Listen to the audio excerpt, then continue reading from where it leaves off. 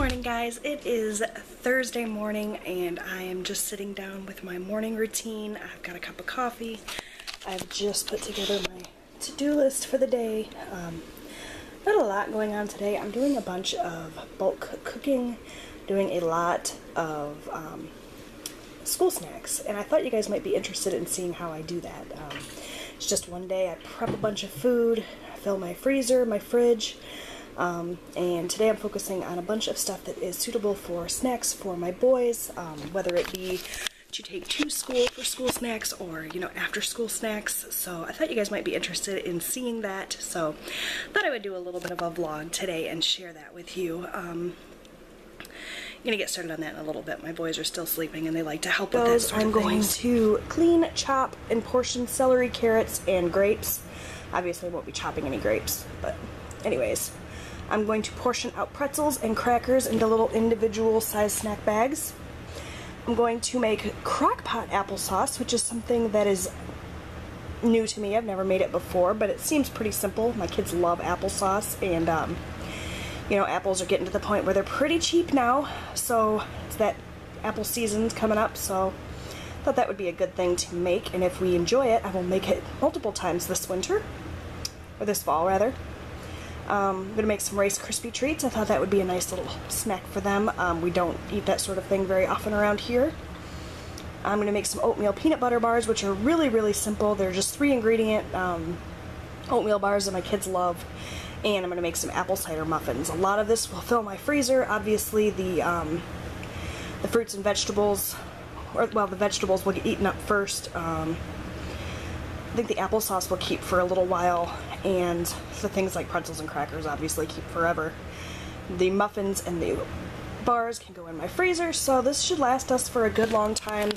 Keep my kids in snacks. I like the concept of being able to just grab a quick snack as soon as they get home from school, or to take with them to school, have everything ready already. My kids have a snack every day after school, so hopefully you guys will enjoy this process and maybe get some tips and tricks for your own families. So for now, I'm gonna go finish that coffee and get that reading done. Alright guys, so we're getting started on our baking, and we're going to be doing the applesauce first, because obviously that's going to take the longest in the crock pot. So I've just pulled out all of my apples. I've got a mixture of Gala apples and just Michigan apples and Granny Smith apples. So I'm going to wash and peel these and then chop them up and get them ready to go into the crock pot. I used to have one of those all-in-one slicer core things. I can't find it anywhere, so it looks like I'm going to have to chop these by hand, which is kind of a bummer because it's going to take a lot longer, but I'm going to go ahead and get started on that, and I'll kind of show you progress throughout. And this is my mom peeling apples. Are you putting this in a video? Do you think the camera heard me? Probably. I'm a good director. Okay. / cameraman. / director. So I'm just peeling these apples, and I'm not doing a very pretty job, but it doesn't really matter. And then I'm just submerging them into a little bit of cold water to try to stop some of the browning process while I get the rest of them. You can see little hands grabbing for the peels. None of these peels are going to waste, because my little helpers here are eating them. So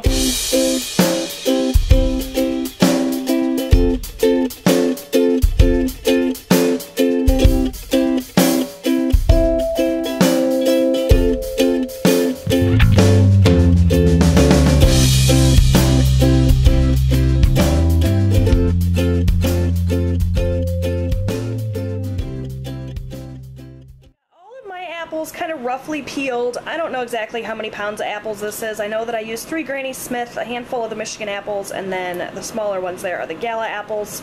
I'm going to be sweetening this with a little bit of brown sugar, so hopefully the Granny Smith apples, the sugar and the sweeter apples will balance it and it'll be alright. So I'm just going to chop these now, and like I said, I have to chop them by hand. I decided to grab my little melon baller because I think that I'm going to just cut the apples in half and pull the core out of the apple with this, and then that'll make it a little bit easier. So we'll see how that goes. I'm gonna just cut it directly in half.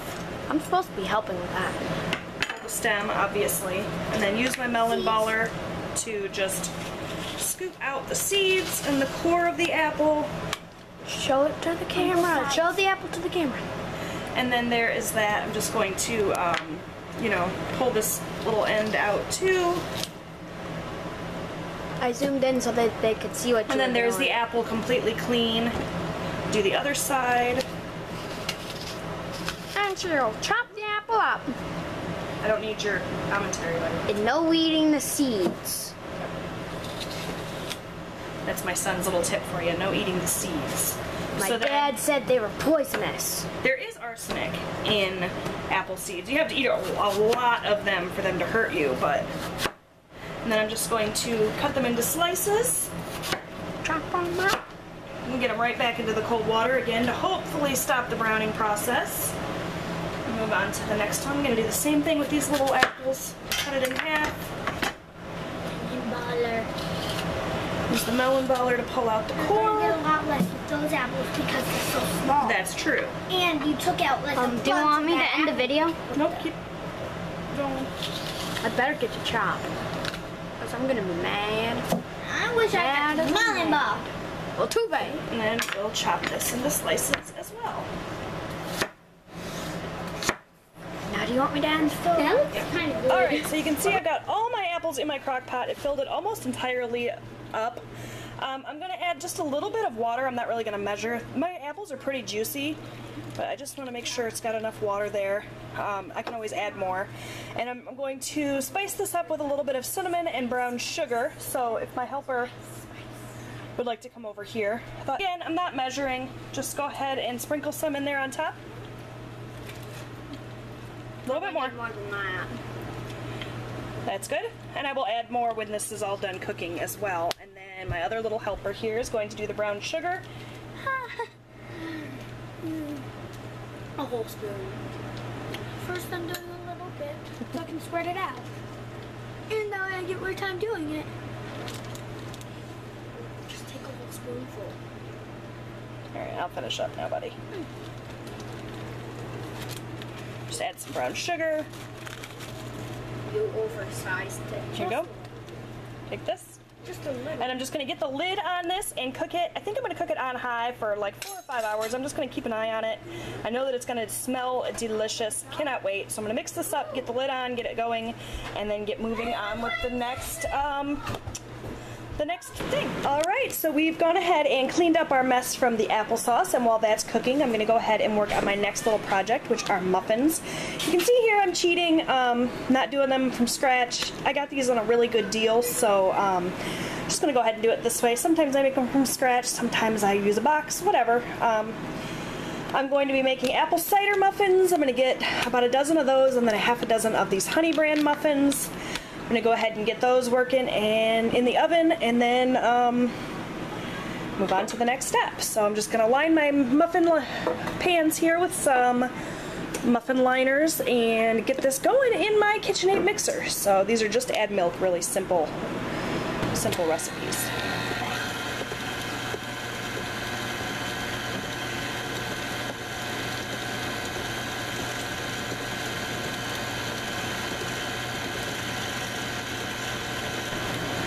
Got my muffin tins full, and just as I anticipated, I got a dozen of the apple cider muffins and a half a dozen of the honey brand muffins. Just going to slide these into the oven at 425 for like 15 to 18 minutes, and then these will be done. So we're going to get these in, clean up this mess, and we're going to switch gears, and I think we're going to chop some vegetables. Alright, switching gears now to something a little more savory. I've got a bunch of celery and carrots here.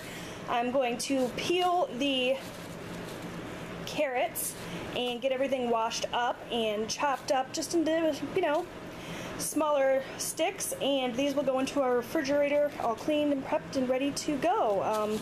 No real cooking involved here, just kind of prepping things, getting them ready so that the kids can just grab them out of the fridge as they need, and it just makes things a little bit easier. So I'm going to go ahead and get started on that.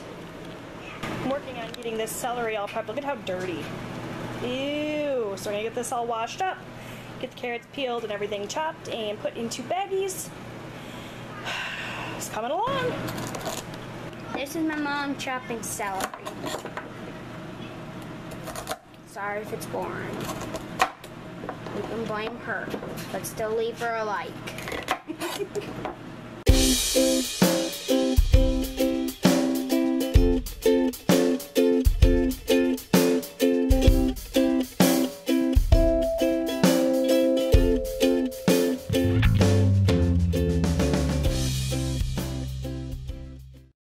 Celery chopped up. Some of these bigger, fatter pieces I just do in half like this. And they're just, you know, easy to grab then, and you can dip them in cereal. No, you can dip them in peanut butter or cream cheese. Sometimes we cream cheese. Use ranch, so just easier to grab this way. I'm going to chop these up, give them one final little cleaning, and then get them in the bag. I didn't take no celery. This is my mom peeling carrots for some reason. This is not exciting. You don't think they're gonna like this video because it's too boring? Is that what you said? Maybe this part. Well, if you want, skip this. But still leave her a like.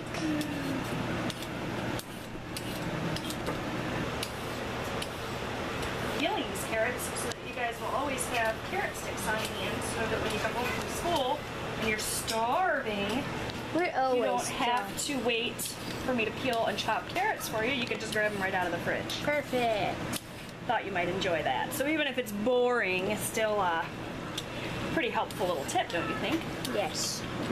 And there I have all of my celery and carrots all chopped up and ready just to grab for snacks.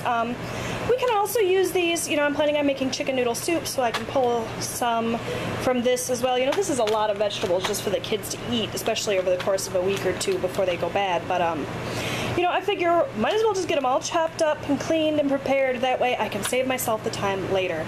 You know, my son asked while I was doing this, you know, why are you going through all of this? I think I got footage of that. And I told him, I said, you know, why do it a little bit at a time when you can just do it all at once? Then they don't have to wait. I know you can buy these sort of things already done, but you save yourself a ton of money if you just buy them in their natural state and do it yourself. I mean, I've got all the time in the world. I'm a stay-at-home mom. If you work full-time, take the shortcut by all means, but I have the time, so I might as well invest it. This took all of like 20 minutes. So that's that. I'm gonna get all of this cleaned up, probably take a little bit of a break, and then we're gonna do corn dog muffins. We're gonna portion out some pretzels and some crackers and that sort of thing, and some grapes. And then I think I'll be done. I need to check my list. Maybe I'm forgetting something, but yeah, so hopefully you guys are enjoying this so far. Is it boring? My son kept saying, nobody's gonna watch this, it's boring. So, we'll see. So I didn't show myself doing this, but all I did was take the product out of the large package. These are just the Aldi brand Cheez-Its. And I portioned them out into little individual bags. So I just weighed it out per serving on my little scale here. A serving of these is 28 crackers or 30 grams. So I just measured out 30 grams and transferred them into these little little baggies. If you use these snack-sized Glad bags, be careful because they can be really difficult to close. You really want to make sure you get a good seal. Obviously, I had my 7-year-old helping me, and every other bag that he sealed needed to be resealed. So, you know, just be aware of that. But I did that with the Cheez-Its and the pretzels. So now these are all separated into little individual portions. You can just grab them and go. I'm probably going to pop these right back into this box if they will all fit. And throw them into my cupboard so that they're ready to go. And that's one more thing done. So here are my muffins. They have cooled to completion. You can see that I started out with 1.5 dozen, and I have less than that now. All my little helpers needed to taste test. They assure me that the muffins are delicious. So I know that the ones in the green wrapper are the honey brand muffins, and the ones in the blue wrapper are the apple cider muffins. So I'm just going to put them into this freezer bag. I'm going to label the bag with what they are and the date, and these are going to go right into my freezer, and then these will be great. They can be pulled out for breakfasts. My children generally eat breakfast at school, but you know, sometimes they want to eat at home, so we can pull that out, throw it with a banana, and that's a great breakfast. I can pull it out of the freezer and pop it into a little Ziploc bag, and my son can take it for a snack. By the time they have snack time, it'll be thawed and ready to eat. And then, of course, they can always pull these out after school for a quick snack as well. So yeah, I'm gonna go ahead and get those packaged up and into the freezer. And what's next? I think we're gonna do Rice Krispie treats and corn dog muffins next. I don't think I'm going to do the oatmeal peanut butter bars today. We got started a little bit later than what I wanted to. My helpers all slept in, so they begged me not to start without them and to wait until they woke up. They all slept in, and then they all crapped out on me after we did the applesauce. I've had no help for the most part. My oldest son has done a little bit of helping clean up in between things, and he's helped me do some filming, but none of them are interested in helping cooking anymore. They just want to do all the tasting, so you know how that goes. My youngest son did help me seal up all of the bags for those pretzels and crackers. You can see here I just transferred all of those little bags of pretzels into a larger bag, and then I put all of the individual portioned crackers right back into the cracker box, so those will go into my cupboard. So I've had a little bit of help, but not as much help as I anticipated, and we got a little bit of a later start. It's already 2 o'clock. So I think we're just going to finish up with the Rice Krispie treats and the corn dog muffins. Oh, and the grapes. We got to still wash and portion out the grapes. So, oh boy. It's a long day, but you know what? I'm going to be so glad when this is done. We have all of these awesome snacks, and I don't have to think about it again for another month or so. So, yes. So, I ended up making some banana bread. While I was searching for the ingredients for my Rice Krispie treats, I found a couple of bananas that were well past edibility, so I just decided to make them into banana bread. I looked up a recipe really quick. This was not in the plan at all. I have no idea if this recipe is going to be any good. I didn't have any baking soda, so I looked up a recipe with baking powder. I'll link the recipe down below that I used. I didn't have a loaf pan, so I put it in this heart-shaped pan, stuck some parchment paper down there. I have a feeling that this is going to expand a lot. Hopefully it doesn't get all over the place. Like I said, this was just a really last-minute thing. Hopefully it turns out good. We'll see. I'm going to slide this into the oven, and then I'm going to clean up this holy mess that I made, because there was a ton of ingredients that went into this. And then I'm going to do the Rice Krispie treats and the corn dog muffins, and then we will be done. So while the banana bread is cooking, I thought I would give you a look-see at the applesauce. It's only been in the crock pot for like 2.5 hours, and already these apples are starting to mash up beautifully. I've just been kind of mushing it around with my spoon here. So I'm probably going to let this go another hour, and then I'm probably just going to pull it. I don't think it really, see, there's still some big chunks of apple there, but I don't think I'm going to put this through a food processor or anything. I think I'm just going to mash it up really well with like a potato masher. We don't mind chunky applesauce, but it's looking really good. It smells amazing. I pulled one of the apples for the kids to try, and they said they're delicious. So once this cooks another hour, I will probably add a little bit more brown sugar and cinnamon, mash this up really well with mashed potato masher, and see how the texture is. Maybe I'll throw it through my KitchenAid to mash it up a little bit better, but I'm definitely not going to pull out my food processor for this. I don't think it's necessary, but it's looking beautiful, smelling amazing. Other news, we did some Rice Krispie treats. I didn't bother to show those either because I feel like everybody knows how to make Rice Krispie treats. If you don't know how to make Rice Krispie treats, there is a recipe right there on the box. It's just 6 cups of Rice Krispies. You melt the bag of marshmallows down with a little bit of butter, mix everything together. It's a ooey gooey sticky mess. I usually just oil my hands, press it into the pan here, and then once it cools, you can cut it, and then you're done. My kids protested loudly when I told them we weren't doing oatmeal peanut butter squares, so I guess I'm going to do those too. And that's a very similar thing. It's just a 3-ingredient recipe. It's just peanut butter. Oh my gosh, there's a mess behind me. It's just peanut butter and honey and, you know, quick oats, really quick and easy. You melt the peanut butter and honey, it's a no-bake thing, mix it all together and press it into a pan, and then you cut it into bars. It's really easy. There's a recipe that I found on Pinterest that I will link down below. I'm not going to bother showing you that process because I feel like this video is already really long. My son says it's really boring, so I don't know, I'm just going to go ahead and knock those out and wash and portion out my grapes. I'll show you guys the corn dog muffins here in a bit, and then everything will be done. I'll show you everything we made today, and that'll be it. So I don't know if this is boring. Is this boring? Let me know. This is the mess that I've got going on, and I went to go and get my dishes washed up so that I could move on to the next thing, and this. So I live in a mobile home park, and they have been doing a lot of construction and working on it, and it seems like every other day they have turned my water off for something. I get no warning. Oh, I'm so angry. I have so much stuff that I still want to do, but without water, I'm kind of stuck. So I think I'm probably going to have to call it a day on my food prep. I didn't get to wash and portion my grapes, didn't get to make my corn dog muffins, but I think I did everything else on the list. I've got my oatmeal peanut butter bars done, my Rice Krispie treats, and everything else. So my banana bread is beeping right now to come out of the oven. I'm going to get everything out and put it all out on the table, show you everything we accomplished today. Didn't quite get everything done because of those technical difficulties, but I'm so angry. So angry. I am almost done. I guess I'll have to finish it up tomorrow, but I'm gonna get that banana bread out of the oven now. Okay, so here is everything that I managed to accomplish today. Looking at it here, it doesn't seem like all that much, but took a good 4 hours of my day, so I'm pretty pleased with it. So we have the banana bread here. This is still cooling. It's going to be cut into slices and then frozen. Got the Rice Krispie treats all cut up. The carrots and celery cut up. This has already been in the fridge. I just pulled it out to share with you again. The muffins that I did in the freezer.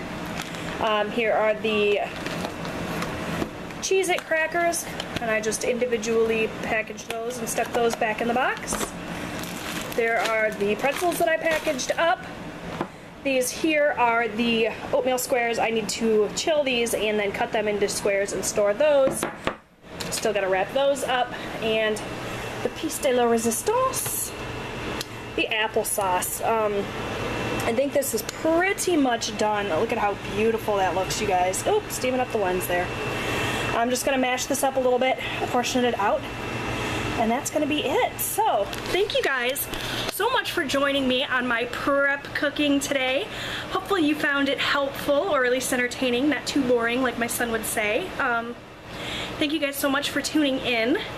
Hopefully you enjoyed this, and I will talk to you guys again soon with another meal cooking video. If you're interested, give this video a thumbs up. I do a lot of prepping for dinners. I do a lot of bulk cooking, other baked goods, you know, crock pot meals, that sort of thing. So if you guys want to see more videos like this, kind of vlog style, taking you through my prep cooking situation, let me know. Thanks again for watching, and I'll talk to you again soon. Bye everyone.